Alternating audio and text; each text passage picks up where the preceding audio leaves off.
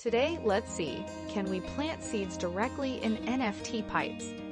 Generally, we prepare our seedlings in another phase in the hydroponic system. And after 30 days, when true leaves are grown, then we transfer them into pipes or NFT channels. So can we plant your seeds directly in NFT channels? If we do so, then what are the advantages or disadvantages of it? So here we should understand why we prepare our seedlings separately. And why don't we plant them directly in NFT pipes? If you have observed in traditional agriculture, the seedlings are prepared separately, and we do not sow it directly in the farmland. So there are two reasons behind this. The first one is to find out whether the growth of seedlings is proper or improper, and taking quick action to resolve it becomes easier. Also become easy to manage fertilizers, growth boosters, and control pest attacks. Because these seedlings are in the early phase. In the early phase, many seedlings are placed in a small area.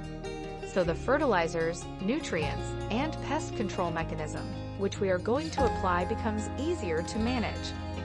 The second thing here we need to understand is when our seedlings are in the early stage, they are not prepared to adopt the outer climatic conditions like sunlight, nutrient, temperature, or humidity. So seedlings are not yet prepared to face all these conditions. So for these two reasons, we do not plant our seeds directly into the NFT channels, but we separate them and plant them into the hydroponic system. And then we choose the strong seedlings that are transplanted in the NFT system. For this reason, we separate the seedlings phase in a hydroponic system. You should also apply this.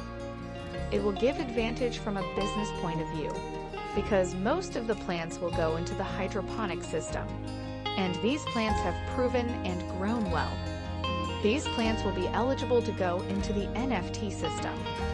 Learn more interesting stuff about hydroponics with us. You can also learn more about setting up your commercially successful hydroponic farm with us.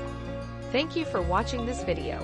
Don't forget to subscribe to this channel to get upcoming videos on hydroponic growing to become commercially successful in this domain. Also, consider pressing a like button on this video. It will help us understand should we continue making more videos like this or not.